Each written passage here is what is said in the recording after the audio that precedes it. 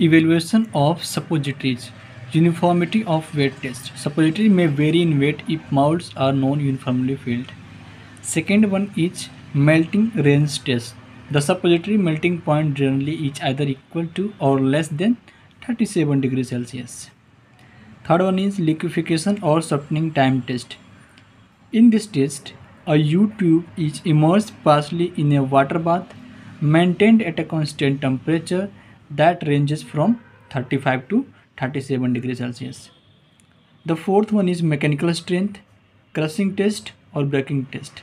The degree of mechanical force required to break suppository classify them into brittle or elastic type.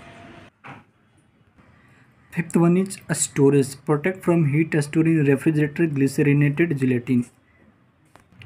Sixth one is packing or packaging. Suppositories are wrapped using tin, aluminum paper or plastic.